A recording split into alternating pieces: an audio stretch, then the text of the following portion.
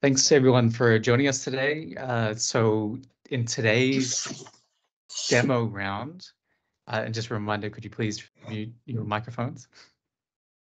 We're going to be actually doing the release demo for the 0.13 release that was done 5 days ago now. So we're going to go through what was included in the release for thinedge.io, the major features, because it's a massive step in the direction for our 1.0 release, which is planned for end of the year. So as like anything that we do in the project, we have the project publicly visible from GitHub, and also all of our release notes are available here. So just a reminder, if you don't know where that is, so the thinedge.io page, or if you're on the documentation, which is really easy to remember, thinedge.io, you can go to the GitHub and then check out the releases, and you can then see what the most recent release notes are to go into more detail what is then included in them. So I'm going to be using the agenda there as the touch point, and then I'm going to be demonstrating some of those features then live. But some features we've demonstrated before, so I won't go through every kind of minutia detail, but we'll definitely highlight the most important points. So with the kickoff of the 0.13, one of the major shifts that we've also previously presented is the supporting for any Linux distribution. So when I say any Linux distribution, I mean like, you know, Debian, or obviously Debian Ubuntu, Alpine Linux, you know, any of the Red Hat variants, so Fedora, etc. We also support that. So it makes it easier to consume, and everything's also auto-detected through the new install script. So it should be a lot more consumable. And so we've made that possible by using more Linux package formats. So we have, you know, Debian APK RPM, and if everything else fails and using a very exotic distribution, we fall back to just using the tarballs. So then you can then use the ThinEdge how you want. If you want to start it or run it under your own kind of service managers, then you can do that. So as a kind of pairing to that feature, so by default, we support systemd as a init system. So like a service manager per se. We also have opened up through the community support for additional init systems. So we actually have 6 additional ones or 5 additional ones that we can then, you can install optionally, because most cases you don't need that. However, we've also created a new install script to detect which services or service manager you're using if you opt in for this behavior, to make it also easier for you. If you don't really know what a init system is, then we can help you make that decision for you. So let's just check out the docs there so everyone's aware. So you may see that we have dramatically simplified the install kind of guide as well. So it's really just a one-liner that we also provide curl or wget that you can really just install ThinEdge very, very easily. It does all of the sudo magic if it needs to or doesn't need to, so it doesn't depend on sudo anymore. So if you don't have sudo installed, like in Docker environment, you're all good. So everything is very seamless now. And the same with kind of the package, so with the other systems not using systemd, similar thing that you can install kind of the optional non-systemd services by an install script. But like anything, we're really looking for people. So if you're a power user and going, I don't like using these one-liner install scripts because that does too much magic for you, then that's okay, because all of the packages that we use then within these install scripts are actually also available via apt RPM. So you see the pattern here. We're using the same kind of utilities. The install scripts are just basically a wrapper for if you maybe don't have the technical knowledge about the stuff, that it kind of just does everything for you. So more convenient scripts. But you can definitely go and check out our Cloudsmith repository to install any of the packages that we use within the scripts. So with that, that should see a dramatic kind of increase in acceptance and being able to install things on, you know, random devices and not saying, oh, we don't have a Debian device. So it should make it a little bit more accessible for everyone. And not only for actual devices, also if you're using it in any kind of container builds, so that dramatically simplifies the process. And I'll show that when we get into the demo part shortly. So if you have any feedback also from that, how we can improve it even further, or if there's corner cases that didn't do proper detection, please just raise a ticket and we can address it as quick as possible. So going back to the release notes. So now we've spoken about how to make ThinEdge more accessible. So that is also very important to version 1, but something that's probably more important after you've installed ThinEdge is the 0.13 release marks the change to using the new TE/topics on the MQTT broker. So this is part of our new public API that will be supported in V1 onwards, and we're committing to this API. So we've done previous presentations where we presented the concepts behind it. So now we've done all of the implementation, where it has a lot of benefits. So it's not just porting the existing functionality, it's also extending it to support updating digital twin information for Cumulosity people. That's updating custom managed object fragments. So you can do that via the MQTT interface now.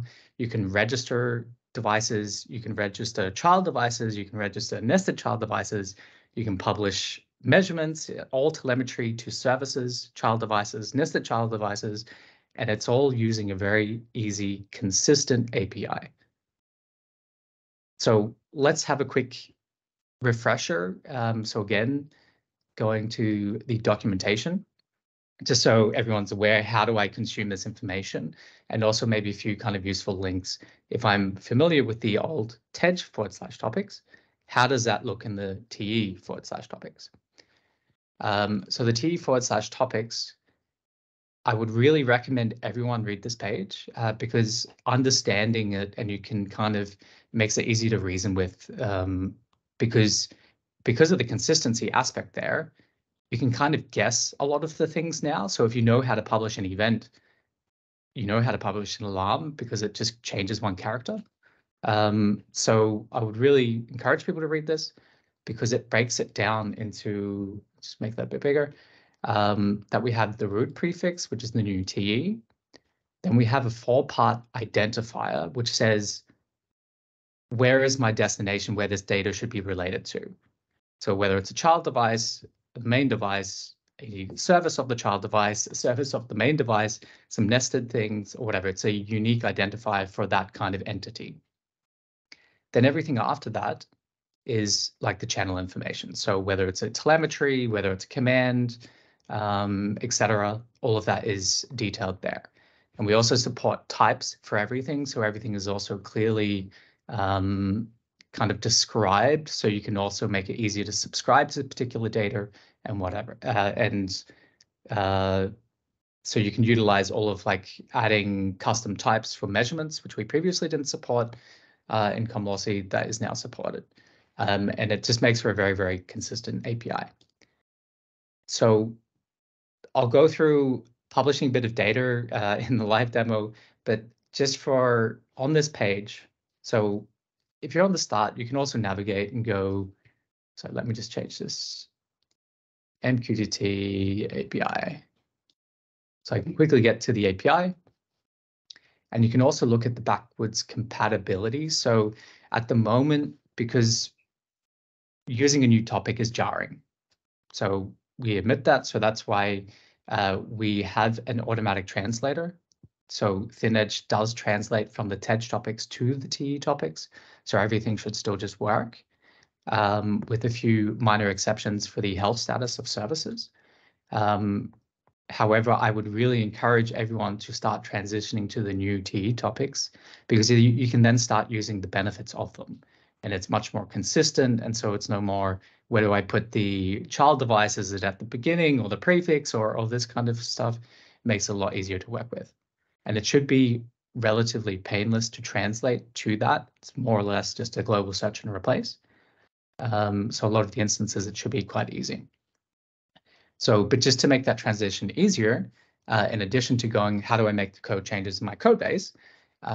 You can look at the translation tables that we've written that says, if you were previously publishing to this, that now looks like this with the optional type. And if you don't provide the type, we use the previous default of thin edge measurement. But obviously everyone likes using a type, so I would encourage you to use the type. But it's a simple translation, replacing that with this string, and then you're good. So same thing for events, alarms, and health status. And then we've also written for child devices, so that instead of like tacking it on at the end, that we have it there instead of the main device that you publish. It's always in the second field, which is the child device ID. So if there is any information which, or like traps you always fall into when you're doing the translations, please also let us know, because we can add it as a tips and tricks kind of as part of this section, just to say, hey, watch out for this because other users have experienced this, just so it's a little bit smoother transition. So we're always open to feedback to making the documentation more useful for everyone. Okay, let's go back to. Okay, I think that's enough dry going through the release notes, and let's have a look at a demo. So to demo this, I'm going to spin up a new container, but actually using something that, a container using lightweight services. So not systemd, so it's using the output image. So let me just show you what I'm doing. So as part of the TEDge demo project, so which is now linked, thanks to Nico for adding that in, which is a easy to try out setup of ThinEdge that you can start ThinEdge in a container and then play around with all the features that it provides. So we've also extended this example to do more of a, sorry, one sec, single process kind of setup. We're not fully ready there for public consumption, but this is just kind of what we're using at the moment because it highlights a few things that I want to highlight. So I'm just going to start it. And then we'll see what it looks like in, so I'm going to use, in this instance, Comlocity UI to kind of demonstrate a lot of the device management functionality. So what I have here is, so for my container setup, so I have a main device and a child device, but because I want to do it more Docker conform or container conform, I'm trying to limit what runs in each container. So I actually have multiple containers to create this kind of setup. So I have a Mosquito container, so the Mosquito is running separately, so I can maintain that individually. Cool. Then I have a Mapper container, which is only tasked with mapping Comlocity messages or talking with Comlocity and translating those messages to the ThinEdge interface. And then I actually have two containers, which one is for the main device to do main device device management, and one for the child device. And I'll go into what makes that cool very shortly. So now that it's spun up, if I go to the UI in Comlocity, and I'm just going to look for release demo. So we can see here while I was talking, this is a new device that I deleted before and created again just now.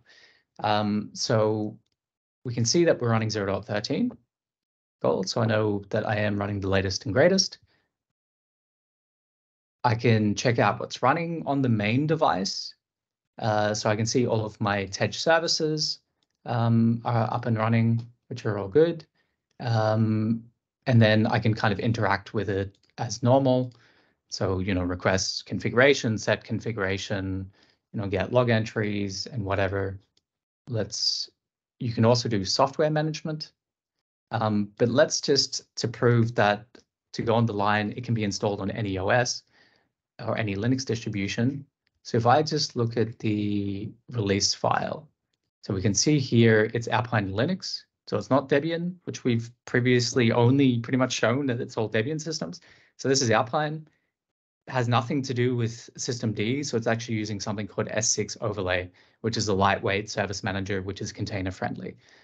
So we can see it kind of works out of the, or not out of the box, but with the 2 install scripts that I mentioned earlier, and then everything's up and running. So with that, we also have, like, for example, to use the strong kind of software management plugin system. So there's a community plugin to install APK packages. So if we just look for, I know, install htop with APK, it gets processed. So everything kind of behaves, and we're in a totally new world and not a Debian world. So all of that kind of works nicely, and there's a lot of improvements there. So part of that setup, those that know the services quite well and have keen eyes, you may notice in the services that we've had new service names for some of the components. So that was also included in 0.13. We've switched to the more generic TEJ configuration plugin and TEJ log plugin instead of C8Y equivalents, because these components are now generic and do not have any logic related to Commodity. So this means that you can actually use these same components for other clouds, which is a great step forward, and it also makes the encapsulation of the code a little bit easier. But in addition, because we've removed all the Commodity logic from those plugins directly, we've opened up then a command interface that you can also use locally via MQTT messages to also trigger the same actions. So we're going to document kind of what the public APIs are for that, but that will be part of the public API. So that means whether it makes it easier to write your own cloud mappers, or if you have a local, you don't have a mapper of cloud mapper, you have some kind of local service that you want to open the TEJ API locally that have maybe a local reconciler or something that can then automatically install packages when it sees a diff in something or whatever. It makes that process a lot easier, because triggering the process of either installing software or fetching logs, setting configuration, updating getting configuration can be done also locally. So that was also previously something not possible. In addition, so this is where it kind of gets really cool. So you may notice that I have a child device, and I mentioned it before, but let's have a look what's happening here. So I have a child device now. It is a thinedge.io child. Okay, cool. What does that mean? Let's have a look at services. So for a child device, we now have a subset of services. So the TEJ agent, log, and configuration plugin running as a child device, communicating to the same broker, but then it's not communicating anything with Commodity directly. The mapper is then handling all of the communication from the cloud, and then using the local TEJ interface then to communicate with the child device. So we've actually created that our components are reusable, so you can also deploy them on child devices. So for instances, we previously had an example Python script that would show how you could run a device connector. But we realized that all of the implementation on that child device was actually just re-implementing things we already did in Rust. So we're like, well, why can't we just reuse the same components? If you're happy with the features that we deliver on the main device, you can just have the same features on the child devices. And it doesn't use because it doesn't communicate directly with Commodity. That means you don't have another certificate to manage or anything like that. You don't need to bootstrap it. You just register it locally, and then you're good. So let's show off some of the features. So this behaves exactly like the main device from a user's perspective. So we can see here the software. I've got a software list. So I can also install software. So htop as well.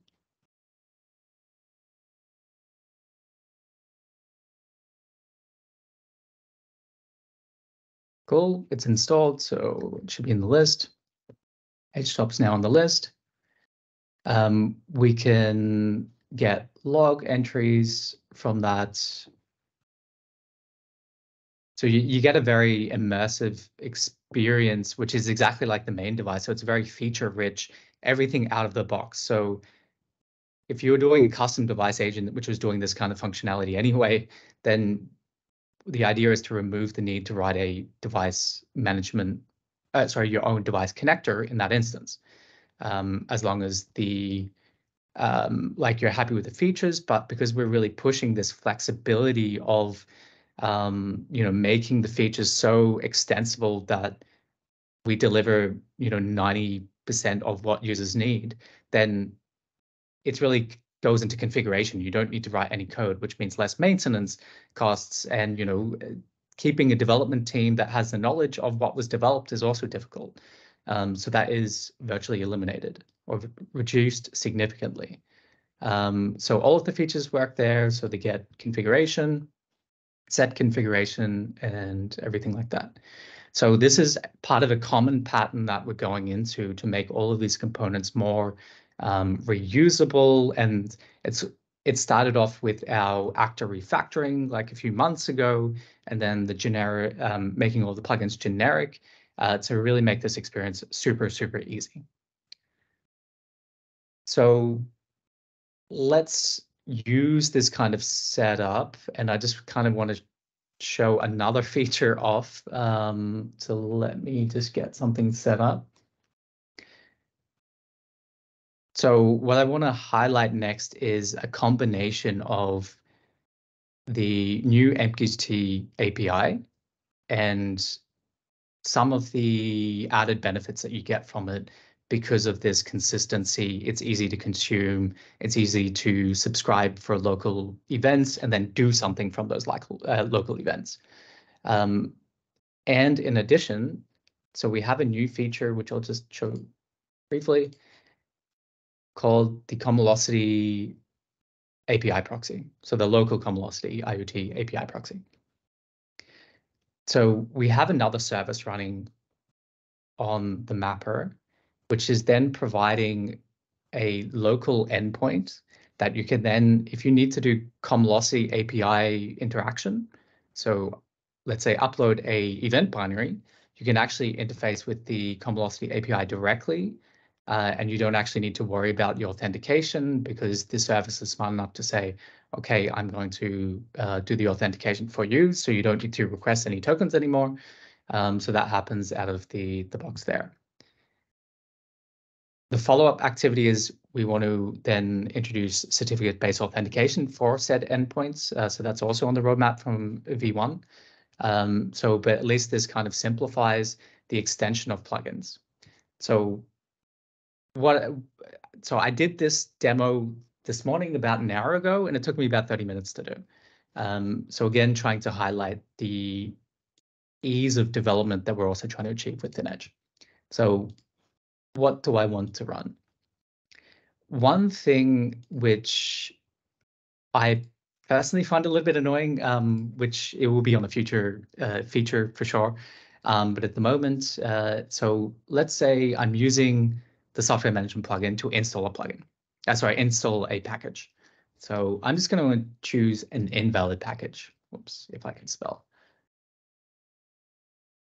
So this package, like the name suggests, it's invalid, so it doesn't exist. It's just a package name I made up. So the classic way when you're developing, especially if you're doing a custom software management plugin, I think one of the pet peeves is you try to install something, you go, okay. Okay, it failed. You go, okay, log error. So you have a few different options. So the standard option would be, you go to the logs and go request. Okay, look at that. And you go, okay, it's here. No such package. Which is still in itself useful, but what would be more useful would be automatically upload the log file on errors. So I can basically save this log file request thing. So this could also happen in an automated sense. So the device could just be, ticking along. And, if you have 1,000 devices, imagine doing that log file request on 1,000 devices. That's just not very easy to do. So just to demonstrate this, how easy it was to kind of add something which provided this functionality. So I'm just going to get set up and get two screens so you can kind of see what's happening. So on the left side, so this is both showing the child device. I'm just going to subscribe to the events on the right side. And on the left side, I'm just going to do the same software installation. I'll just get set up, but before I actually click go, so I need to do apply changes before it actually sends it. So I'm just going to, in my demo, there we go. Because I haven't made it as a service, I'm just going to start as a script. So what have I done here? So let me just close those.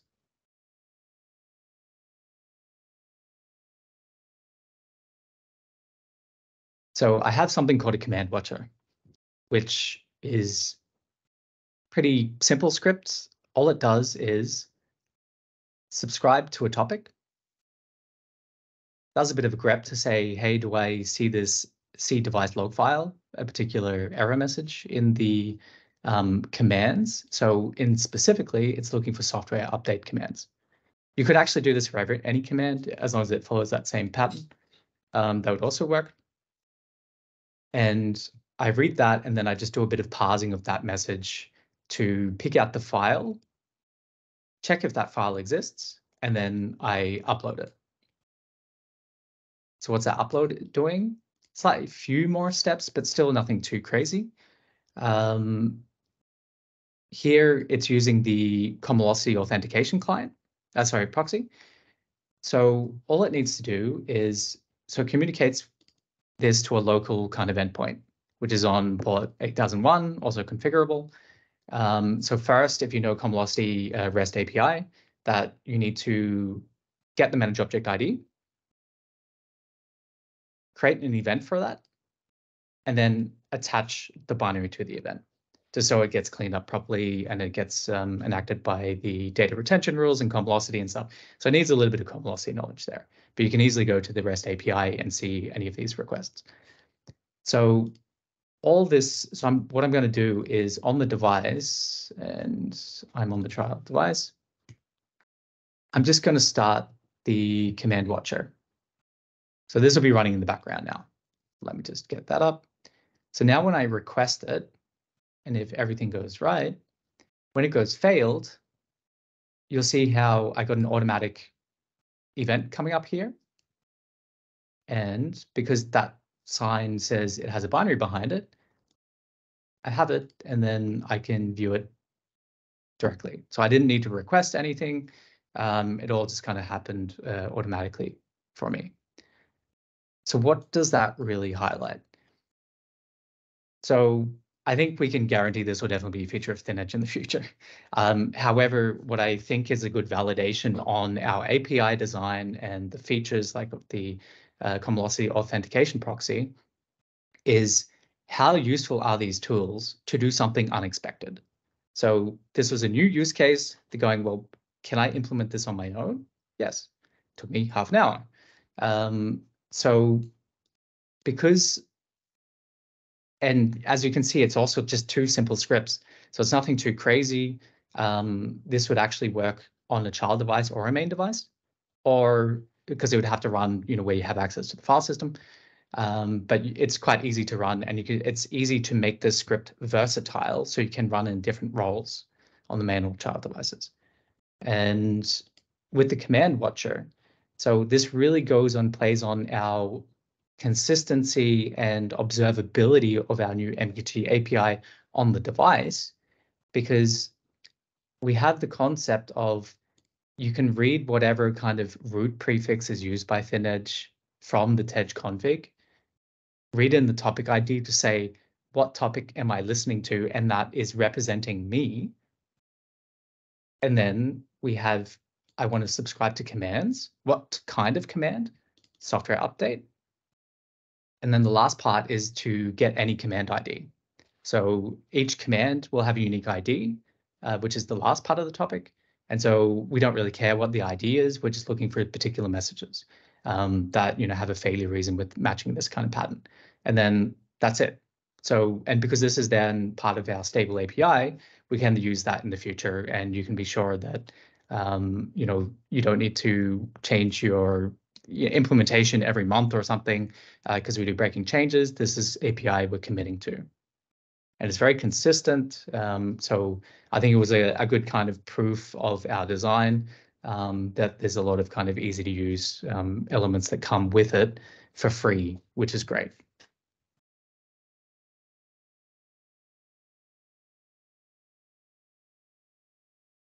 So let's go back to, yeah. So let's still use the demo and show off another kind of great feature of the API that we previously didn't have possible. But here I'm also going to use the documentation, because we're also a firm believer that our docs should be good. And I hope everyone's appreciated the improvements that we've done this year on them. So what I want to also look at let's go to the MQTT API. It explains a little bit about the setup. However, maybe I want to do something a little bit more complicated.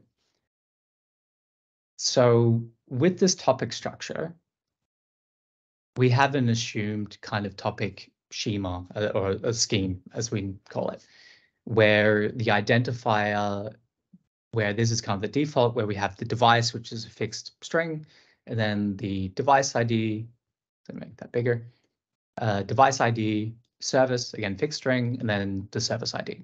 So if it's not a service, it's just empty, etc. Again, described in the documentation.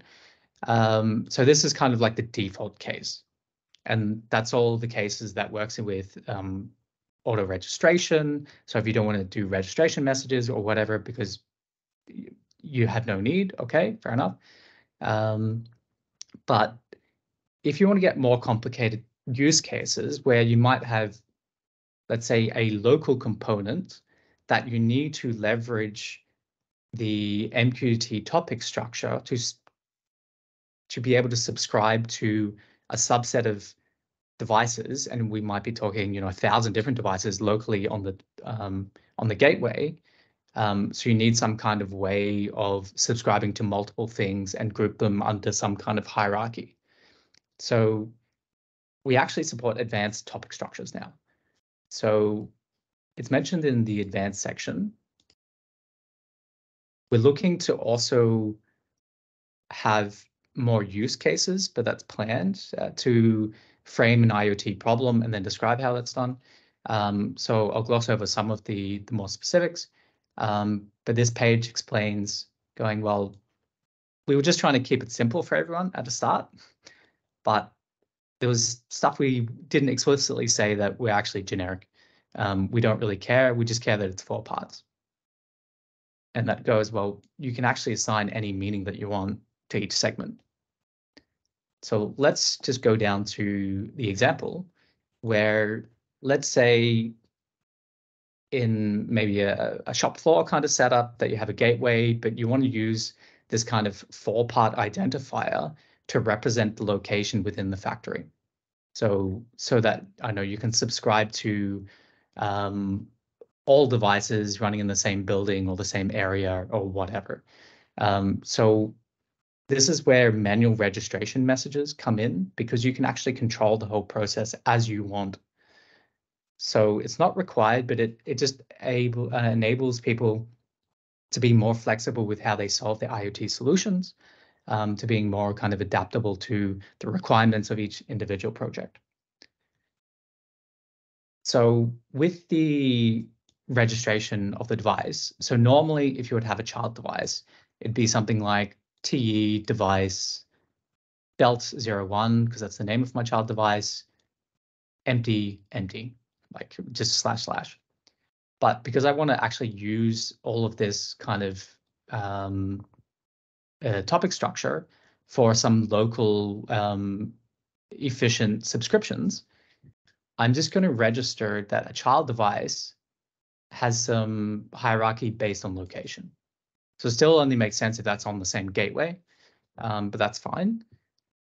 So we can actually take this message.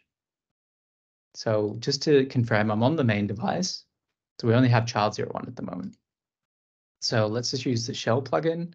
And so what I'm expecting from this is we're using a type child device, which tells ThinEdge, you want a ThinEdge child device. Gotcha. So we can create the right entity, and then each mapper will then translate that to whatever cloud equivalent. We're giving it a custom name because we want to be in control with that, a little bit more user friendly, where we just say belt 001 instead of some kind of automatic thing. And we're just giving it a type, because the type is also important that we register this message locally, so that we also have a rich description of the type of the device, because that might be dependent how you communicate with the device. So you need to also know that. So let's just copy paste that and execute. Okay, it's done. Now let's have a look, and we have belt 001 here. We can see that has type conveyor belts, and the name is all taken as is.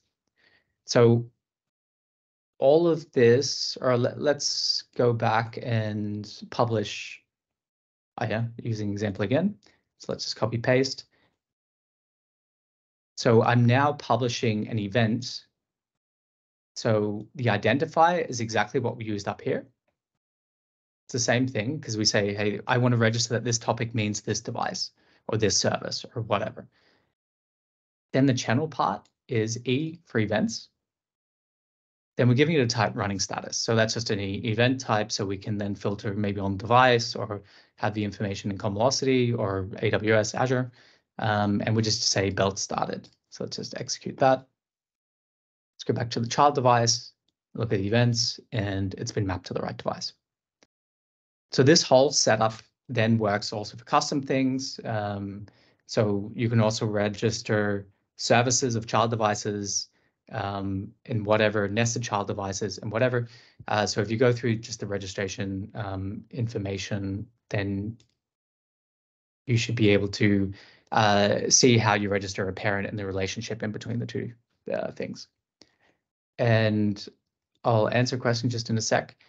So what also is happening under the hood is we're doing automatic name prefixing, so that when you do this device registration, because I didn't use an @ID, which says I want to be in control with the, let's say, external identity, which is used in the clouds to reference this device, I just want ThinEdge to worry about that for me, because it has all the information it needs to kind of create a unique entry in the cloud, where it uses, the main device certificate common name, and then builds up basically the topic structure in the external ID. So that means I can also register child.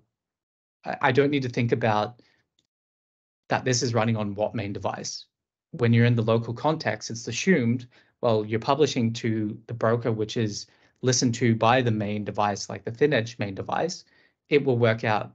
And when communicating to, the backend, it will go, okay, well, to make sure we don't have name clashes, I'm just going to swap out T with the common name of the certificate. So that was also new. Again, we presented that before in a few I think the last sprint demo or the previous one, to ease the whole setup with using unique names, because that's very hard when you're on a child device. You don't know what is unique until it's created. So this guarantees uniqueness. So given that it's a lot of information, Marco, you had a question. Yes, so I would like to know this, let's say, hierarchy you created here. Where is this stored? Is it somewhere centrally stored that everybody knows then this? Yes. Okay. So let's just have a look at that, because that's a good question. So I'll use the console I had open before. I'm on the child device.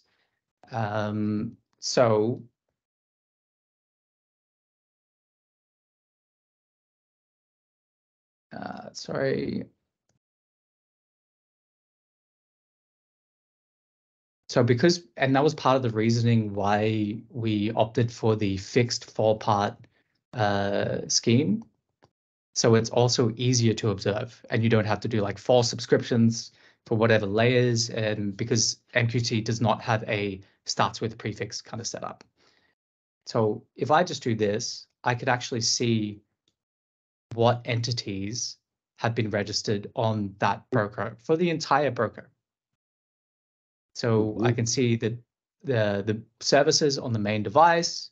I can see that the child device has been registered, services on the child device, and here is also my custom thing. So you can also observe it and reason with, hey, what's happening on the device? Cool. Also, which is a good kind of lead into another good point. So maybe this is so as soon as you subscribe to this topic, you get a message. Yeah, because they're retained messages. Yes, it's retained, and you get the latest one automatically. Yeah, which is also great and part of the very strong discovery kind of mechanism that you can also see what else is out there locally on the broker to then make smarter decisions. Should I activate this service or not? Is it worthwhile? And we've used the same concept. So not only for device registration, service registration, but also capability registration. So you might think, well, you have a child device, does it support restarting? So you can actually subscribe to, so we have the 4 parts. So at this point, we don't really know what child device or main device, we don't really care. We just want to say, well, what supports the restart command? Cool. I see that we have, so the main device and child device support restart command. So I know that I can actually send that. We still, I think, need to formally document the JSON structure for each individual command. We've listed the commands in the documentation, but I don't think we've put the JSON schema or scheme in at the moment. But that will definitely come because that's part of our documentation push for V1 and part of it. Because we also want to enable people to run these commands locally, because sometimes it's really, really useful, or if you're just debugging and maybe you don't have a cloud interface, because it's disconnected from the network at the moment, you can still trigger this stuff locally. And yeah, just this self-describing kind of thing is super, super powerful. Because you can just see what features are out there, or if you just want to see what all commands are out there. So you can see this is a common pattern that was part of making this generic. All of these things kind of fell out from it, and part of the good API design that we took the extra time to get that right, that you can kind of see very easily what all the things are supported. And obviously, so you can be as specific as you want. If I just want the device child 01, you can then go, hey, what supported operations are there? And you go, even the log file types, those are the types I can request. But cool. This is all discovered on the fly, right? The services are starting up, publishing their current, let's say, commands, etc. And also when I have registered this device with this string, and it's created inside of Cumulosity, and you start up ThinEdge, and this device is not starting up for any reason, it's just not there. So there is no database or anything. No, it's using the retained messages from Mosquito. So we do have some persistence, but that wouldn't be part of any public API. But I think for any kind of viewpoint, it relies on the Mosquito retained persistence. So yes, that is a good point that you should be enabling persistence on your MQTT on your Mosquito broker setup. I think in some operating systems that's default, but I would have to check that if that's the default for everywhere. But you can always just change the configuration very easily. You can even use ThinEdge to do that. It's not too tricky. Okay. Is there any ways we can push this hierarchy to Cumulosity? You know what I mean? I mean, this is a setup, a factory setup. Yeah, this sensor is in that room, etc., etc. It's some sort of a hierarchy that also could be used in asset digital twin Yeah, managers. right, gotcha. Yeah, so if you want that information, so you can actually also publish inventory managed objects in Cumulosity terminology, or just properties on your digital twin, because we also support that in the telemetry data type. So exactly like events and alarms, you can also store whatever information you want. So I could actually retrieve all that information from this schema here, from this topic structure, Correct. and put it to Cumulosity using a separate inventory service or something like that. Exactly. Or you don't actually have to store.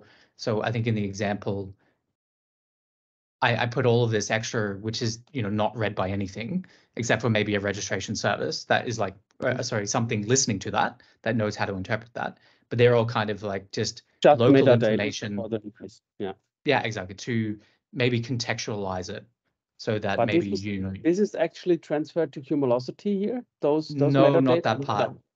Not that part. But you can do that because we did that on purpose, because the registration message should be there to better describe how local components can interact with this device. So that's quite important, because we have additional digital twin information that is saying, I want to push that to the cloud, because we know how to map that. So because a lot of that information, so the registration is more a static kind of in nature. So we decided to make a very strong decoupling from those two, that the digital twin is not meant to be static. So you can use it to represent location information, especially if the location changes over time, that equipment moves around, that you'd use the digital twin interface. That's like, for example, again, pub, get rid of that, and twin, subtype example. If that was like location, or you can do complex, oops, I've forgotten quotes because it's meant to be a string. If I go back to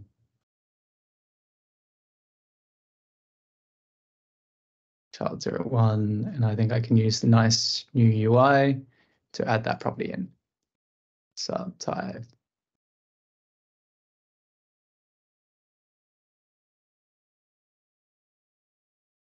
Example. So you can do rich objects, arrays, whatever you want.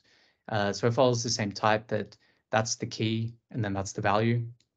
So if you're giving it a literal string, it's expected JSON. So for JSON to be JSON, you need to quote it. But I think most of the time, it will be an object, most likely. It's usually because you usually want to group the data somehow or whatever. But just looking at the time, I'll just follow up on the last remaining items. So I'd really encourage you to read the documentation regarding the API, because I think that's probably the biggest kind of drastic change for everyone. But at least it shouldn't break everything, because we have the mapping of the TEDG/commands to the TE topics. The one great kind of change that we also announced last time, but just to reiterate, we've restructured how the binaries are compiled, and we've created a multi-core binary, which means that our install size has reduced significantly. So if you want all the bells and whistles of ThinEdge, it's gone down from 40 meg install size down to 7-8 meg.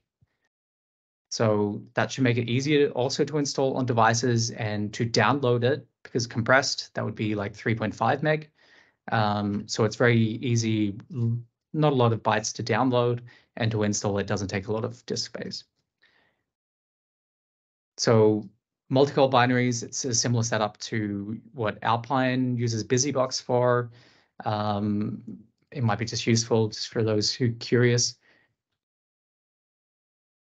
LH. So if I just look at so first of all, the TEDG command, so we can see that has increased in size. But if you look at the agent, 14 bytes because it is just a symlink. So all of the other binaries are just symlinks to TEJ. And the TEJ is smart enough to go, that's meant to be the TEJ agent. I'm going to run as a TEJ agent. So the functionality hasn't changed whatsoever, but it's meant we've been able to reduce the installation footprint significantly. And this is the precursor to the consolidation of the services, that we will reduce the amount of binaries that we have. So I'm just going to then conclude with a few kind of, I would say, deprecation notices and a bit of warnings that we've noticed recently with Mosquito. So deprecation notices, please start using the TE topics because I think the benefits that they deliver outweigh not moving.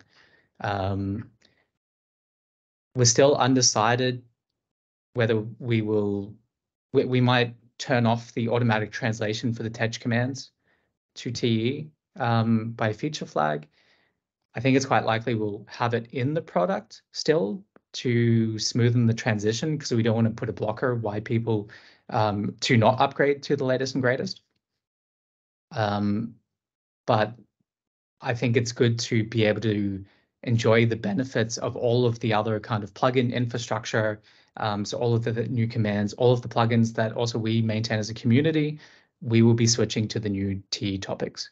So it would make the transition easier if you also start doing that for your own components. And also with child device registration, I would really encourage to use the new explicit MQTT topics because you get a lot of benefits from that you can control what type it is and that from the get-go. And you're a little bit more explicit and making yourself more discoverable. And you can also use nested child devices and, nested to the nth degree if you really want. So you can really make the use of this new kind of functionality, which we don't support using the older style file creation or folder creation, I believe, on the TEJ file system. Use the MQTT because we will be turning off the child device creation via local folder file creation because it wasn't a very good interface or it just had a lot of downsides that you always need access to the file system, which isn't always the case. So with new MQTT interface, you can do this from anywhere. So it supports Docker or like container story very well. So I would really start getting familiar with that. Then one of the warnings. So just one sec. Just muting. So one of the warnings. So we've detected. We have a recommendation that people try to use the Mosquito Broker 2018 as soon as possible, because there's a few bugs in older versions which cause a few issues with some configuration, which is mandatory to use, mostly regarding the bridge settings. So whether you can lose a few outgoing messages that go through the bridge because of Mosquito bugs.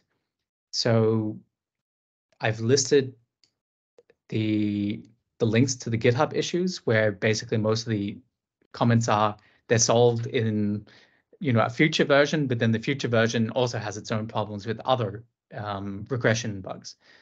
So I would encourage you to use 2018, but we're also looking to see if we can make it easier to install the latest and greatest Mosquito version, potentially hosting it in Cloudsmith, where we host all of our packages now. But we're still looking at how to make that possible. But we're also going to be talking with Mosquito maintainers to discuss kind of how we can improve that situation. So we're also on it and in contact with the actual maintainers of Mosquito project as well.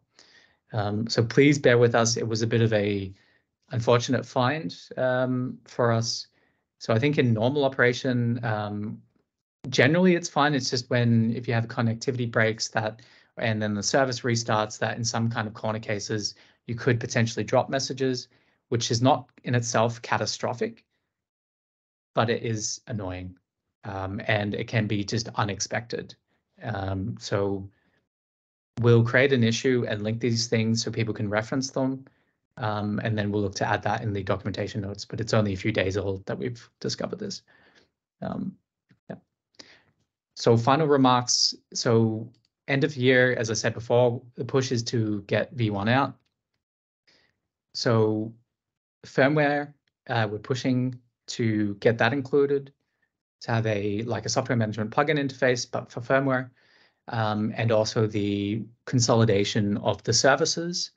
So as also previously mentioned, moving from the current scenario where we have about 5 into 2, where the TEDge agent is then responsible for everything, and then the mapper is really just doing the cloud connection translation layer. The device profile stuff has been pushed back to next year, but I think that will be a shot coming up after the firmware next year. But it has been postponed to 2024, like early 2024. Well, given the time, I'm happy to stay longer if someone has questions. I know I'm also 12 minutes over. So I'm happy to stay if someone's interested. If not, thanks for joining, and we'll see you next time.